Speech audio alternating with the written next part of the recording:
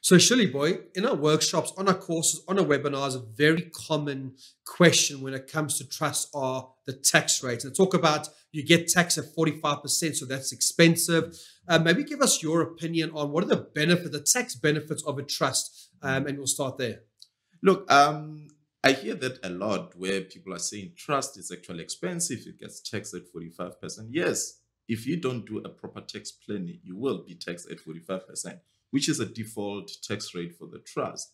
However, if you do a proper tax planning, you can actually get beautiful and actual efficient tax benefits that comes with a trust. A classical one, which is a common law principle, is what we call conduit pie principle, which allows you to actually move the income through a trust to the beneficiaries of that particular trust, where you find that actually those beneficiaries can actually be taxed more efficiently at the lower rate as compared to the trust. So in most cases, we always say that a trust should always, if you are planning your things efficiently, should always be the last taxpayer to be taxed, which means that you can actually look at various ways to move money around so that the trust at the end of the day is the one to be taxed last, which conduit pie principle actually allows you to do that.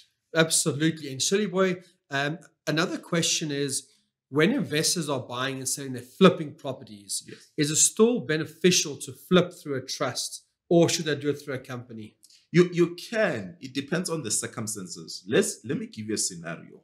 If, let's say, for instance, the beneficiaries of that chart of the trust are minors, which in this particular who are minors who are not actually generating any form of income. So you can already know that they will be sitting at probably zero tax rate, right? Yeah. So if you flip a property through the trust, can you see that using the conduit pie principle that I just alluded to, you can actually distribute that particular income to the beneficiaries who are minors, who actually can even enjoy tax-free threshold of about 99,000 as it is currently. So which means that if, let's say, for instance, the flipping profit is about 300,000 and you've got beneficiaries who are about maybe four of them, you can actually split that 300,000 to them, and then you can see that what they're going to get, each of them, is actually below tax-free threshold. Can you see that is the beneficiaries that are actually even Yes. potentially more likely are not going to be taxed as compared to if you just retain that money actually into the trust will be the one that is taxed at 45%. So it's a matter of saying, getting involved with a tax planner to say, how do I move this money around? Which means that you can still flip the property through the trust. You just need to actually do more tax planning Yes. after you've done that.